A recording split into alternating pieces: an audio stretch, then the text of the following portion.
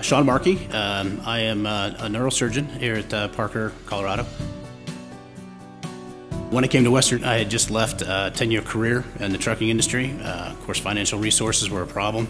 It was a place that I felt I could get in. It was a small school, which I also recognized would be important. The people that I worked with, the professors, they literally would not take no as an answer.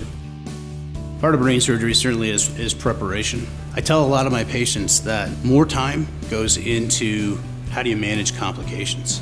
Having that confidence, that idea that no is not an answer, has brought to me in the operating room is the ability to remain calm and look for the answer for any devastating situation.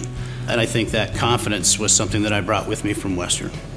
I can honestly say that Western gave me an opportunity that I don't think I would have received anywhere else, to go from being a truck driver to now being a neurosurgeon. That happened because collectively, Western invested in me. Each of us brought away from Western some piece, some gift, and it's our responsibility to give that gift back. That's why I choose to Western up.